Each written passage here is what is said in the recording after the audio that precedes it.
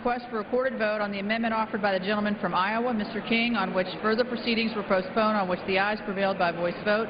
Clerk will redesignate the amendment. Amendment offered by Mr. King of Iowa. Vote has been requested. Those in support of a request for a recorded vote will rise and be counted. As sufficient number having risen, a recorded vote is ordered. Members will record their votes by electronic device. This will be a 2-minute vote.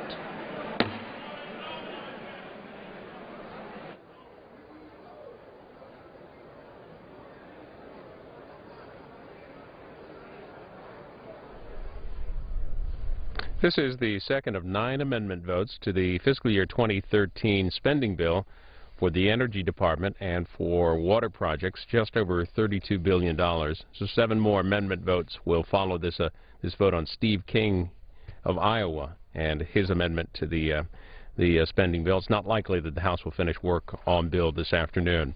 Coming up this afternoon, some political coverage on our companion network, C-SPAN 2. President Obama is in Minneapolis today. He's speaking this afternoon at the Honeywell facility, talking about his to-do list, calling on Congress to pass legislation that creates a Veterans Jobs Corps, and that is coming up this afternoon at 1:10 Eastern. Again, that'll be live on C-SPAN 2, and some political coverage tonight here on C-SPAN with the Wisconsin governor's debate, the recall match between Scott Walker, the incumbent, and also Milwaukee Mayor Tom Barrett. That's tonight, 8 o'clock Eastern.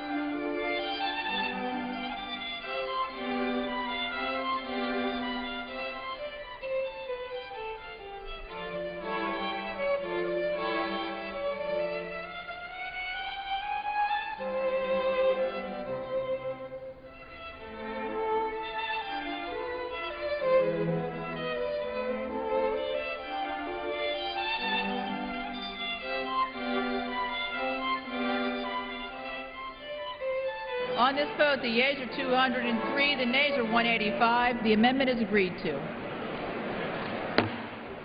The unfinished business is the request for a recorded vote on the amendment by the gentleman from Virginia, Mr. Moran, on which further proceedings were postponed, on which the ayes prevailed by a voice vote. The clerk will redesignate the amendment. Amendment offered by Mr. Moran of Virginia. Recorded vote has been requested. Those in support of a request for a recorded vote shall rise and be counted. A sufficient number having risen, a recorded vote is ordered. Members will record their votes by electronic device. This will be a 2-minute vote.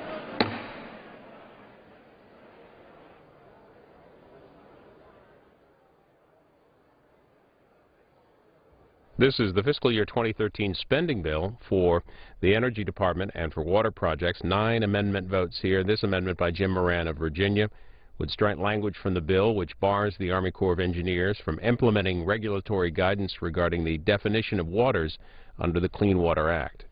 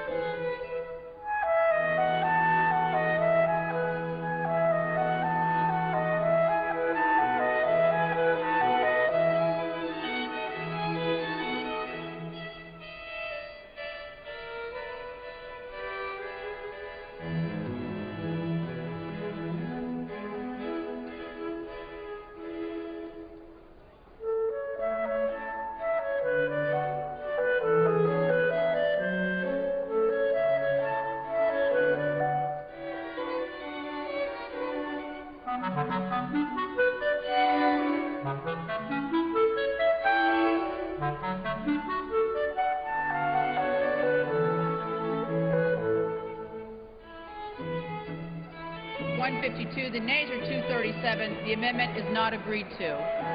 The unfinished business is the request for recorded vote on the amendment offered by the gentleman from Illinois, Mr. Holmgren, on which further proceedings were postponed, on which the ayes prevailed by a voice vote. The clerk will redesignate the amendment. Amendment offered by Mr. Holmgren of Illinois. Recorded vote has been requested. Those in support of the request for recorded vote shall rise and be counted. A sufficient number having risen, a recorded vote is ordered. Member will record their votes by electronic device. This will be a 2-minute vote.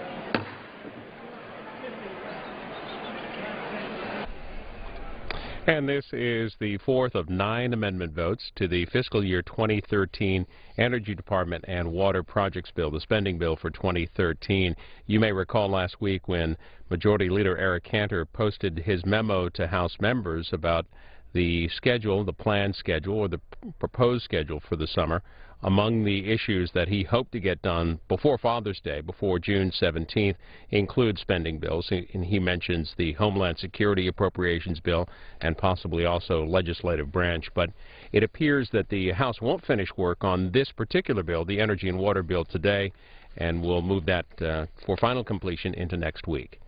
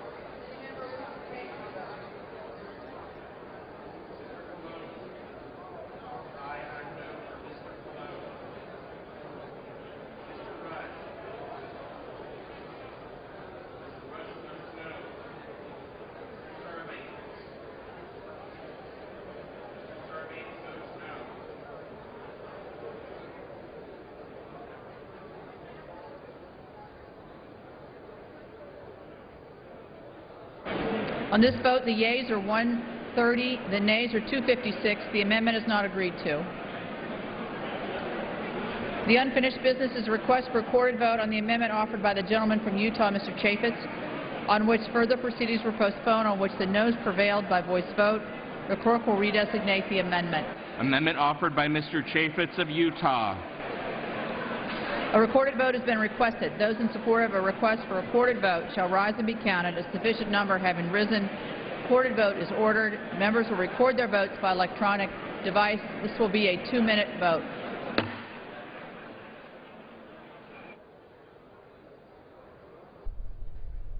The House is voting on amendments to the Energy and Water Spending Bill for 2013. This one just over $32 billion. CQ reports that the bill increases funding for the nation's nuclear weapons stockpile, fossil fuel programs, and nuclear energy research and development. They also write that funding would be reduced in the underlying bill for the Army Corps of Engineers projects, Energy Department science programs, defense and non-defense environmental cleanup activities, nuclear non-proliferation programs, and most renewable energy programs, including solar, wind, water, and geothermal programs.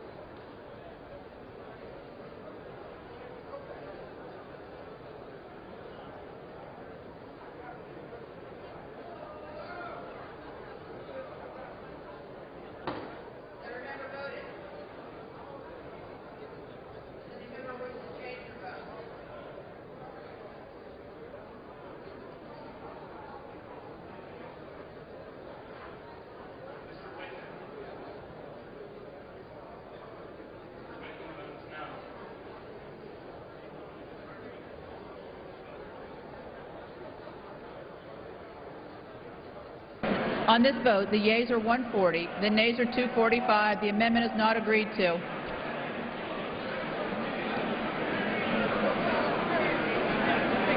The unfinished business is a request for a recorded vote on amendment number 6, printed in the congressional record, offered by the gentleman from California, Mr. McClintock, on which further proceedings were postponed and on which the nays prevailed by a voice vote. The clerk will redesignate the amendment. Amendment number 6, printed in the congressional record, offered by Mr. McClintock of California. Recorded vote has been requested. Those in support of a request for a recorded vote shall rise and be counted. Sufficient number having risen, a recorded vote is ordered. Members will record their votes by electronic device. This will be a 2-minute vote. What were they yelling about back there? This is the spending bill for 2013 for the Energy Department and for federal water projects. Tom McClintock of California with an amendment that would eliminate funding provided for renewable energy programs, $1.5 billion, which includes an appropriation of $115 million that would remain available through fiscal year 2014. A similar cost-cutting measure failed earlier. Peter Kasparowicz of the Hill writes that the House rejected an amendment from Paul Brown of Georgia that would have cut $27 million from the energy and water bill, and his amendment would have cut 3% of administrative salaries through the 2013 spending fiscal year.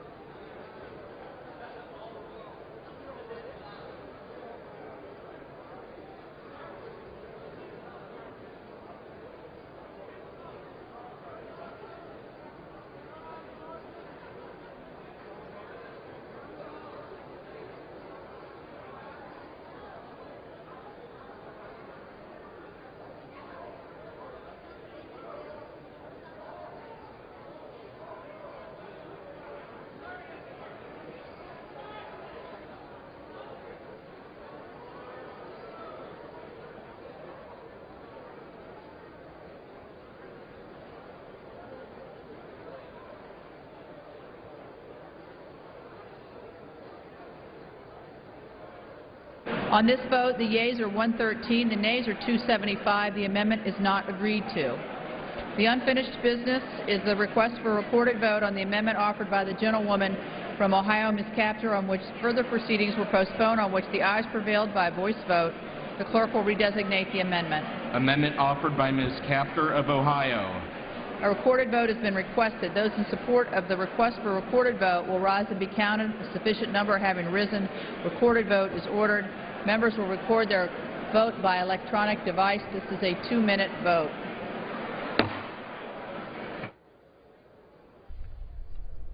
The House yesterday passed the 2013 Military Construction Veterans Affairs Spending Bill. The vote there was 407 to 12. Today they've been working on the amendments to the 2013 spending bill for the Energy Department and for federal water projects. two more amendment votes after this one. News this morning from the Labor Department about unemployment in the month of May. The number ticked up a bit from 8.1 to 8.2%. It's the first increase in 11 months.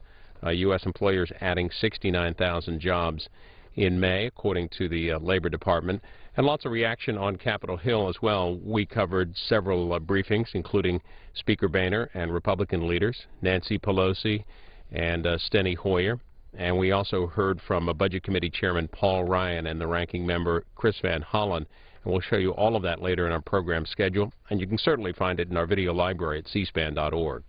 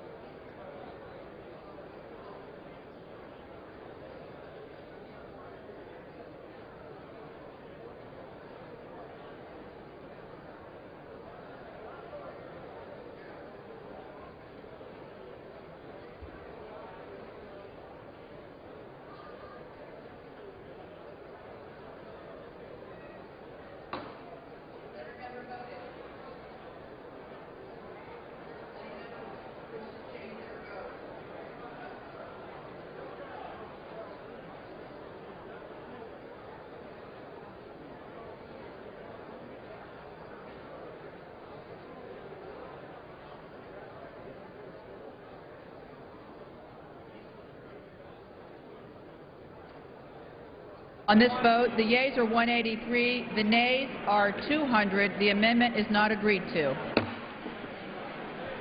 The unfinished business is a request for a recorded vote on the amendment offered by the gentleman from New York, Mr. Tonko, on which further proceedings were postponed and on which the noes prevailed by voice vote. The clerk will redesignate the amendment. Amendment offered by Mr. Tonko of New York. A recorded vote has been requested. Those in support of a request for a recorded vote shall rise and be counted. A sufficient number having risen, a recorded vote is ordered. Members will record their votes by electronic device. This is a 2-minute vote.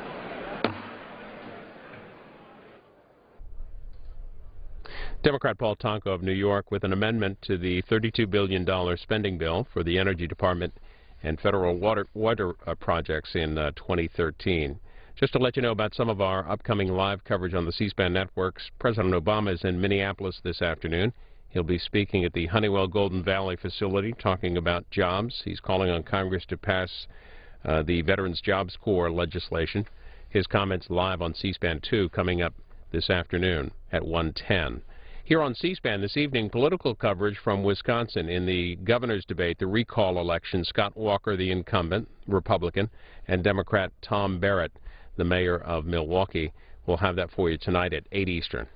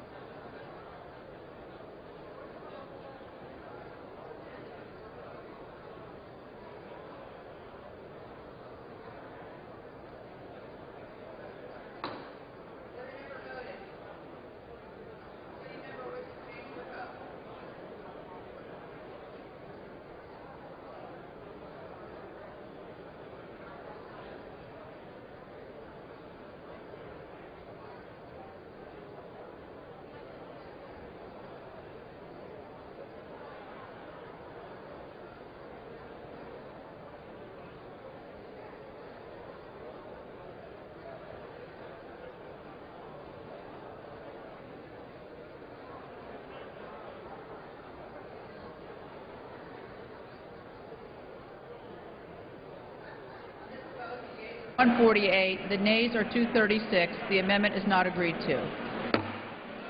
The unfinished business is a request for a recorded vote on the amendment offered by the gentlewoman from California, Ms. Hahn, on which further proceedings were postponed and on which the noes prevailed by voice vote. The clerk will redesignate the amendment. Amendment offered by Ms. Hahn of California. Recorded vote has been requested. Those in support of the request for recorded vote shall rise and be counted. A sufficient number having risen, recorded vote is ordered. Members will record their vote by electronic device. This will be a 2-minute vote.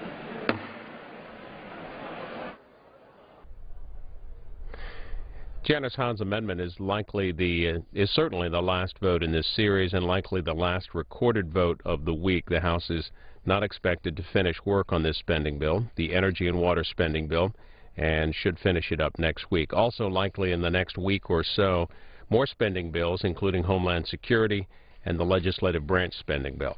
The Senate has been off all week, but they return on Tuesday, June 5th, 2:15 Eastern, and they will move to take a vote on whether to proceed to the so-called Paycheck Fairness Bill. Live coverage of the Senate is on C-SPAN 2. Again, they're back next Tuesday.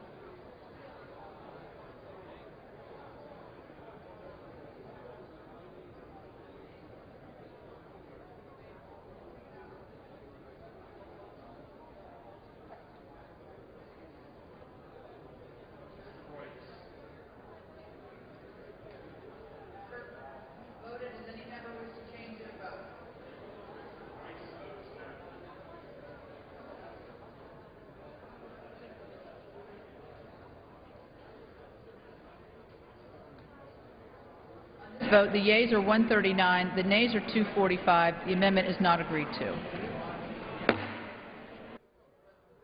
Purpose, the gentleman from New Jersey rise.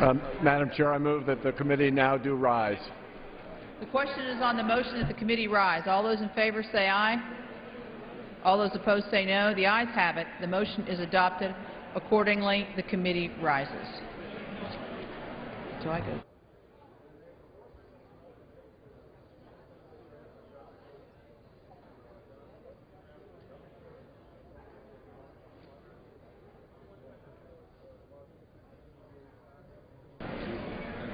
Madam Chair.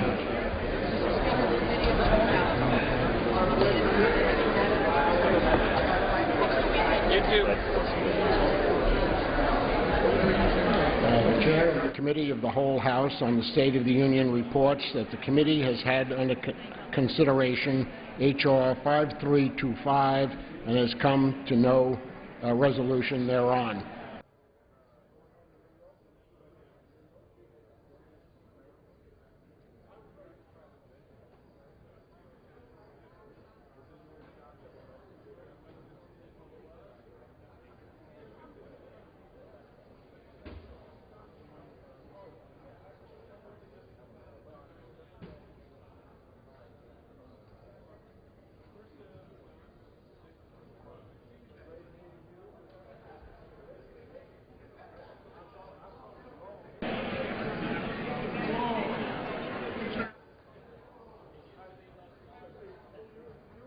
The Chair lays before the House the following personal requests.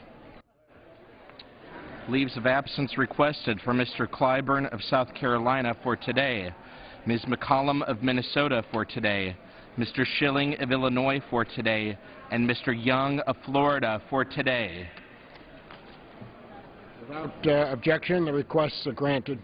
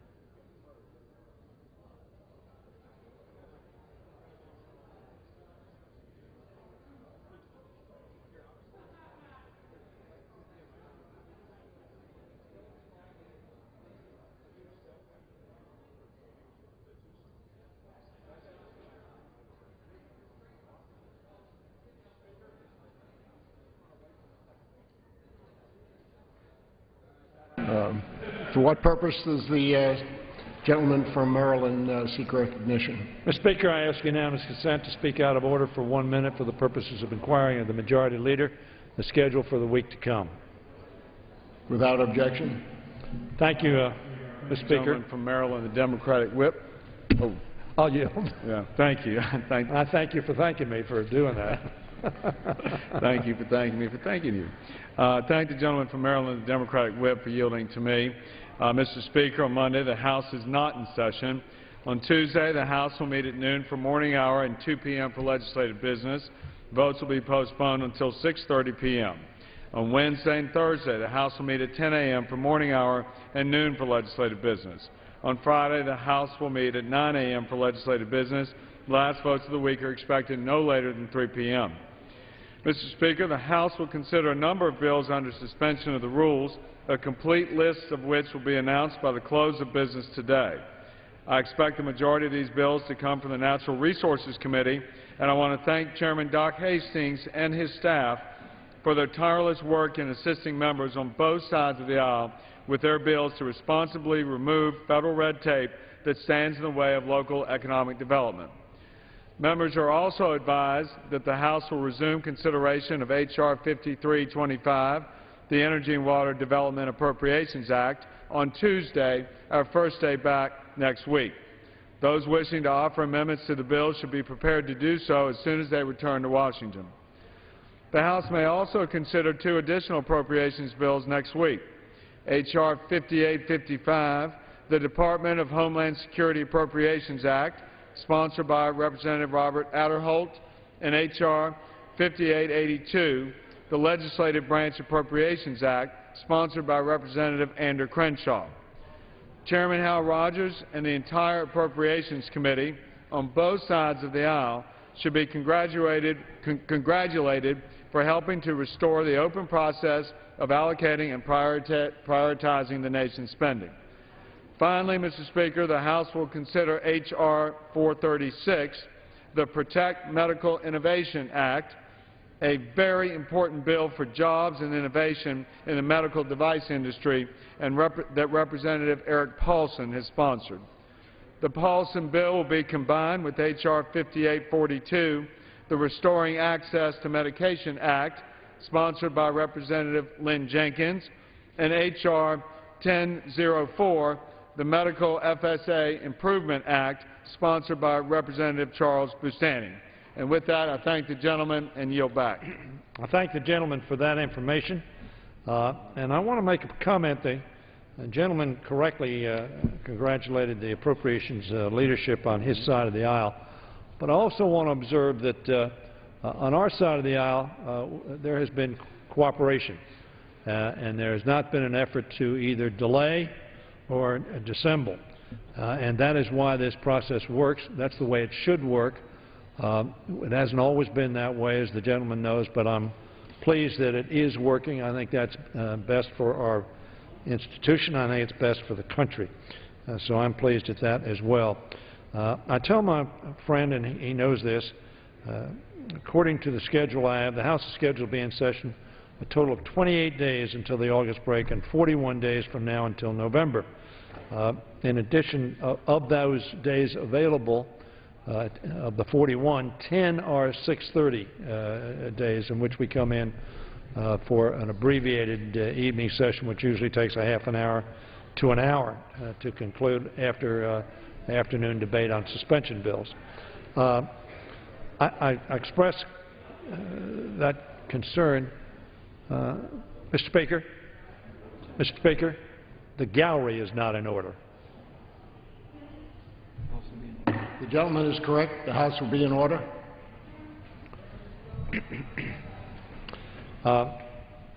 With the limited time we have available, Mr. Leader, I am very concerned, as the gentleman knows, of the extraordinarily large number of very big fiscal questions that will be coming to roost at the end of this year.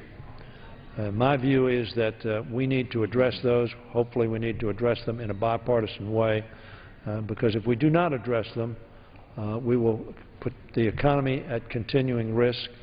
The Bush tax cuts, as you know, expire as of the 30th of December, 31st of December. The payroll tax cut expires 31st of December. The sustainable growth rate, which we affectionately refer to as the doc fix, the alternative minimum tax, the debt limit, all come to bear at the end of the year. In addition to that, the sequester, which I think all of us believe is not the appropriate way to go, but is the way we set up to force us to take action on a comprehensive, big, bold, balanced plan. Unfortunately, the Super Committee was unable to reach agreement on that. I wanted to say to my friend, the Majority Leader, I would hope that you would be urging all of us. I will join with you in that effort, urging all of us to be ready to make some tough decisions, but decisions which need to be made in order to stabilize our economy and stabilize the fiscal posture of the United States. I am hopeful that we can reach a credible, sustainable fiscal path for our country. And the only way we're going to do that is if we work together in a bipartisan fashion. The gentleman and I were very successful in working on the Export-Import Bank legislation in a bipartisan fashion, in which we got over 300 votes on the floor of the House for. The gentleman was unable to make the signing, but it was signed this week. I think a very positive step forward. And I appreciate the gentleman's work on that piece of legislation. But I would like to urge the gentleman that because of the extraordinarily short number of days that we have left to meet, to focus on what I think is going to be some people call it a fiscal train wreck, some people call it a fiscal perfect storm. Some people call it a fiscal cliff. Whatever you call it, it clearly will have a great impact on not only the confidence that Americans have in this body and the Senate to work and to make effective plans for meeting that challenge, but also for getting our country on a fiscally sustainable path. I don't know whether the gentleman has any comments on that, but I would be glad to yield to him. Yeah. Mr. Speaker, I thank the gentleman and agree with him that all of us should be very focused on the months ahead as we approach the date at which this country will, by operation of law, experience the largest tax increase in its history, that the sequester will be imposed, that we perhaps will face another debt ceiling vote, as well as many other items the gentleman mentioned. And I think all of us understand the gravity of those issues. I think, Mr. Speaker, we've also seen in operation around here, together with the White House, the difficulties that the two sides have had in coming together on two very important issues that run throughout all of the matters that the gentleman mentioned, and those two issues are health care and taxes. And as the gentleman knows, we have put forward a solution to the health care entitlement issue, which is the disproportionate cause of the unfunded liabilities of the federal budget. And the gentleman and the President and his party have rejected our solution that has been validated by the Congressional Budget Office as an actual fix to the deficit. But to date, we've not seen any counterproposal with the gentleman and his party or the President coming to the table saying, here's how we would fix it. All we continue to hear, Mr. Speaker, is we need to raise taxes, and we need to raise more taxes on people who've been successful. And the gentleman knows that those are the two issues, the taxes and the health care fix, that we've just had real difficulty in trying to come together. And so what I would say to the gentleman, we remain ready to work with him and his colleagues on that other side of the aisle to try and produce a result for the American people so we can re-inject some certainty back into the minds of the American people that the economy is going to get better. And again, we've tried to focus on issues having to do with growth in the private sector. How do we speak to that small businessman or woman who's having difficulty now assessing what his or her taxes are going to be? How do we speak to that working mother there when she questions whether her health care will still be available given the uncertainty around the Obamacare bill? These are the kinds of things we're trying to work on together, since so many other things elude us because the gulf is so wide in philosophically dealing with taxes and health care. So, Mr. Speaker, we remain ready to work with the gentleman. We share the concern about what lies ahead. And I yield back. I thank the gentleman. I was not trying to make political points or rhetoric in raising the issues I did. I frankly think that that doesn't get us very far, I would suggest to the Majority Leader. And we need to get someplace. America expects us to get someplace.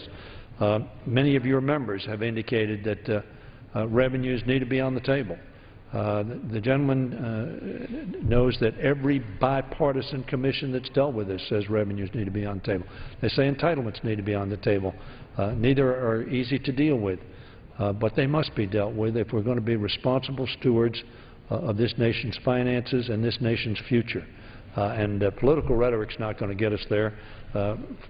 Frankly, points that we all want to help small business. We believe we've helped small business very substantially. And very frankly, if you get into the analysis, small businesses did very well during the Clinton administration under policies that were in place at that point in time. But that aside, we need to deal with this. And I think a number of members on your side have in fact indicated that they understand that everything needs to be on the table. And that is what I think as well. I think both sides have things that they don't want to deal with, but Americans expect us to deal with tough things and make tough decisions on behalf of them, on behalf of their children, on behalf of their families. And which leads me to on small business and economic growth, the highway bill. We continue to be very concerned, Mr. Majority Leader, that we have not reached agreement on the highway bill. The Senate was able to reach an overwhelmingly bipartisan agreement on the highway bill, which is a jobs bill. I was disappointed. I hope the gentleman was disappointed at the jobs numbers that came out today. 82,000 in the private sector, lost 13,000 in the public sector, net 69,000 jobs. That does not get us to where we want to be after losing millions and millions of jobs in the previous administration and losing a substantial number of jobs in this administration before. Over the last 26 months, we've grown 4 million jobs, but the hole was very deep, and we're not out of it. If you don't have a job, you know we're not out of it. But I would hope that we could at least, with certainly our side believing that the highway bill is a jobs bill. Ray LaHood, as I pointed out in the past, your former leader in your party, and chairman of a subcommittee in the Appropriations Committee, says that it's a jobs bill, but unfortunately concludes that that bill is not passing. He believes for largely political reasons. I hope that's not the case and don't assert it to be the case. But do you have any idea of how what kind of progress we're making on the highway bill so that that bill can come to the floor before the June 30th expiration of the highway bill authorization? I'll yield to my friend. Mr. Speaker, I'd say to the gentleman, as he knows, the House has passed its bill, the Senate has passed its, conference has been appointed, and obviously we're very mindful, as is he, of the expiration of the current authorizing language at law, and we're prepared to make sure that there is no stoppage of transportation programming and funding, all the while desiring a much longer-term solution to the problem. I think the problem remains, as the gentleman knows, just not enough money to address all the things that the country is experiencing in terms of the needs for roads and infrastructure repair, as well as the needed expansion.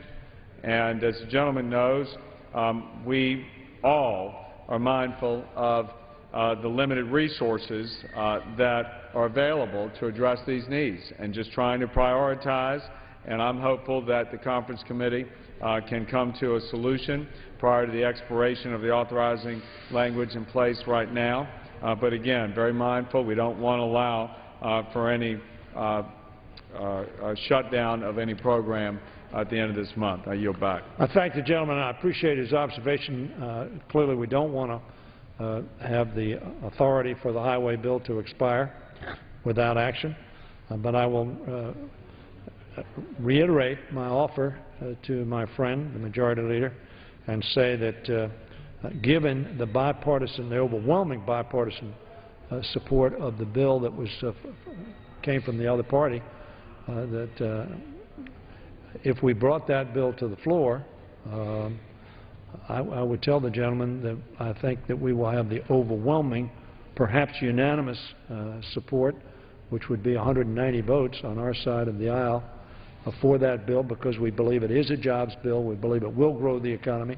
It will put people back to work, and it will give confidence to the American people, as we did with the Export-Import Bank, in my view, give confidence to the American people that we can come together and move forward through reaching agreement.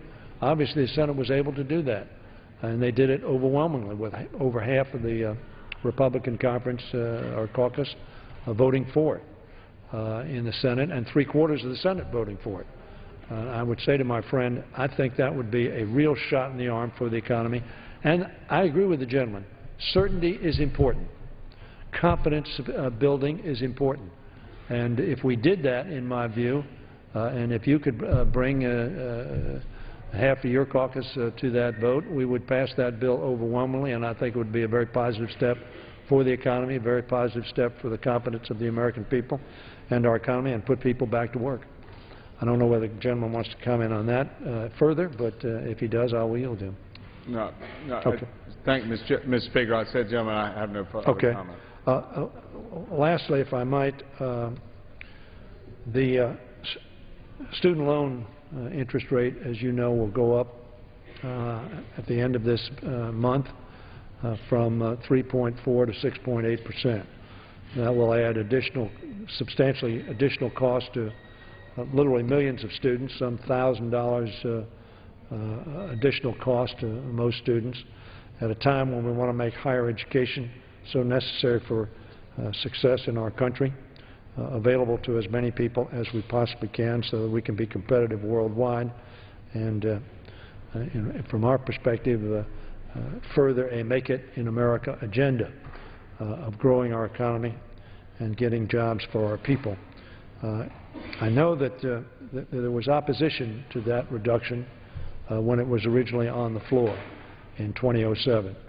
And I know there was some opposition to it earlier this year, but I also know that I think both you and the Speaker have indicated now that they support that. We passed legislation on this floor which brought that down. There was obviously very substantial disagreement and controversy with reference to the funding source given the preventive health fund that was used to fund the student aid.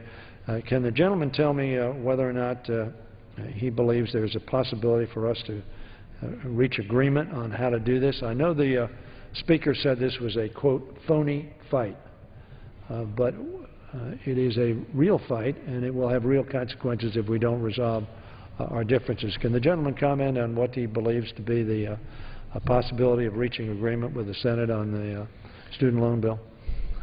I yield to my friend. I thank the gentleman, Mr. Speaker, and I would say to the gentleman that the Speaker and I, together with the Republican leader and whip in the Senate, have sent a letter to the President, perhaps the gentleman has seen it, suggesting a way forward on the issue of student loans so that there will not be an expiration of the subsidy provided to students.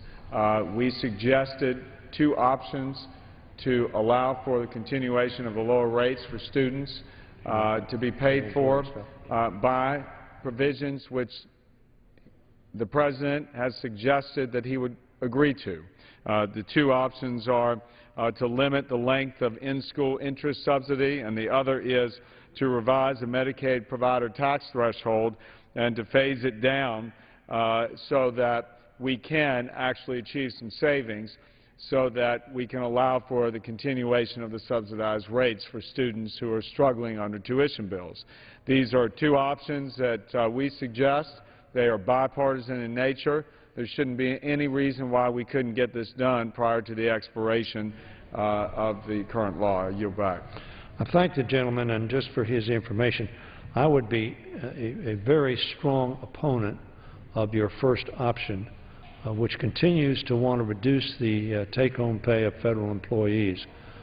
Federal employees under the plans that you have passed through this House will have already been asked to pay $105 billion in reduction in pay and benefits, $105 billion over 10 years, $10 billion per year. You're suggesting that our employees have their pay reduced, effectively net take-home pay reduced. In addition, additional proposal on your reconciliation bill, which would add another $78 billion to that, $183 billion in total, or $18.3 billion per year, reduction in pay and benefits for federal employees. The gentleman in his state has a lot of those federal employees. They happen to be civilian employees. I know the gentleman supported the pay raise for the military personnel, which I supported as well. And the gentleman is aware that largely through my tenure in the Congress, we've treated our civilian employees and our military employees with parity. I would hope that the gentleman would not think that continuing to go to the federal employee as we go to no other employees. The gentleman not interested in asking anybody else to participate more in paying for this in terms of revenues. but your side has been continuing to propose reducing the pay and benefits of federal employees. My view is, and I've said this publicly, that if we can reach a big, bold, balanced deal, and it's balanced, but just going to one pocket, one group of people who studies show, depending upon what level you're working at, many are not paid comparable to their private sector. Some others are. It is not a fair, balanced way to proceed. And I would hope that that option would be not on the table. I know the administration put it on the table for a larger deal, but I'm going to urge that not be an option. I know that I've talked to some of your side from your state who believe that's not an option that ought to be pursued. As a matter of fact, one of them voted against the Milcon bill yesterday because of a provision dealing with further reducing the pay of federal employees, the net take-home pay of federal employees. So I would hope that would not be an option. And I would hope that we could, in fact, reach an option so that we could contain the cost of college for young people, because that's not only good for them, it's good for the competitive stature of the United States of America. With respect to the reconciliation bill that you mentioned, and you mentioned the fact that you were dealing with the deficit. In fact, as the gentleman knows, in terms of your health care provisions, they do not, within the next 20 years, get the federal budget to balance in the Ryan budget, so that although you deal with that in some respects, it doesn't get us to balance, and therefore does not, in my opinion, give the confidence and certainty that the American economy needs and that American citizens need. I want to ask the gentleman, lastly, if he expects all 12 appropriation bills. I know we're going to do the energy and water. We've now already done 2 of our bills. Whether or not he expects all 12 appropriation bills to be on the floor, considered and completed prior to the August break. I yield to my friend. I thank the gentleman, and if I could, Mr. Speaker, just point the gentleman's attention back to the student loan issue. I specifically did not offer up the option of the federal employee paid for, because I do know that we have a difference on that. So that the gentleman went and explained the differences. We understand that. That's why we're trying to avoid differences and come together where we can agree, which is why I discussed the 2 other provisions which are bipartisan in nature and that the President has said he supports, which could, in a responsible fashion, allow us to continue the lower rates. Well, if my friend will, I don't want to interrupt him, other than to clarify, as I understand the 2 options, one was the option of making additional, in the letter I read, maybe I'm incorrect. Nope. So you can correct me. Right. I'll yield back. Mr. Speaker, there were 2 options. One was the federal employee paid for in and of itself would take care of, the reductions in the size of the federal government would have taken care of the pay for, if you will, for the student loan issue. The other option was composed of 2 different provisions, both of which are bipartisan in nature. The President says he supports. One of those is to limit the length of in-school interest subsidies. The other was to revise the Medicaid provider tax threshold. It is those 2 components that comprise option 2. That is my point. Okay. And so there is. I thank the gentleman for his clarification. Right. So, to the point of, I'm not quite sure about the note he made about our budget not balancing within the budget window. And I would say to the gentleman, we understand that, but it is a plan that we could adopt that would provide a blueprint for getting us back on track as far as managing down the debt and deficit. And my point originally was, Mr. Speaker, there's been no such plan. There's been no such proffer from the President or the gentleman's side of the aisle. And so in order for us to move forward, we need participation from both sides. We can't just have one side providing a solution without the ability to get that solution put into place, because the gentleman's party is in control in the other body and the White House.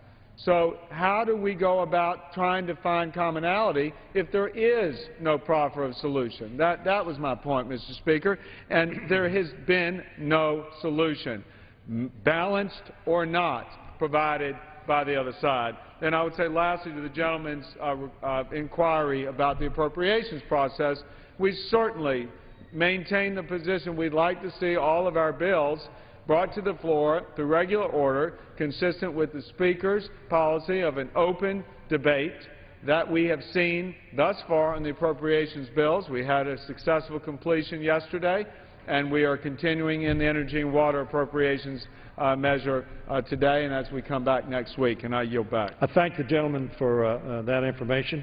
I want to say to the gentleman, I would disagree that there's no plan. Mr. Van Hollen, the ranking member of the